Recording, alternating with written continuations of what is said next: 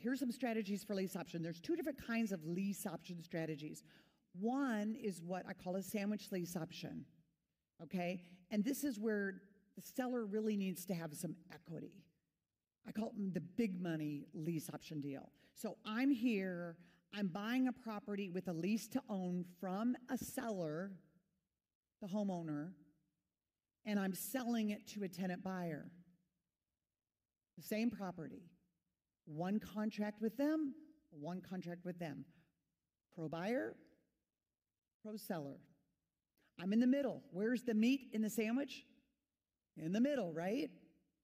So that's the best part of that sandwich, is like putting yourself in the middle. So that's what a sandwich lease option is. The other one is called a cooperative lease option. Okay, and a cooperative lease option is where you're kind of cooperating and working with the homeowner.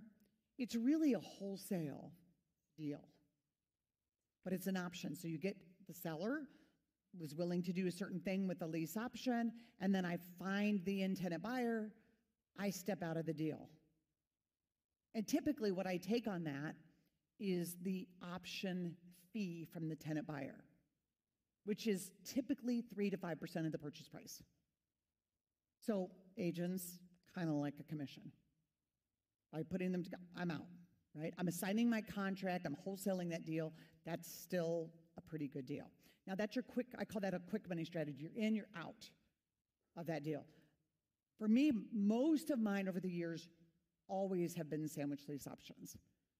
Okay, I like the bigger deals. I like to have it over time. I like to structure it where I make, option credits each month with the homeowner and build up a lot of equity before I sell it. If the deal's really juicy and it's got a lot of equity and I'm building up a lot of principal or reduction of the balance of what I owe the seller every month, I might just rent that to someone and not sell it or do an option yet. Does that make sense?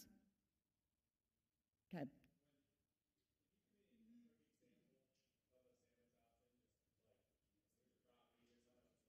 I'm glad you asked. It's coming in 2 slides.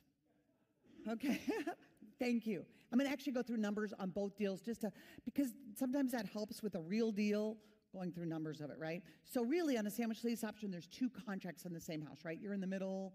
You have the buyer on the one side, the seller on the other side, the pro buyer, pro seller contracts. Cooperative, it's when you find a seller, you're in the middle of that deal, and you assign the contract. It's a wholesale deal. You keep the option fee from the buyer. Now, of course, can that be more complex than that? Yes.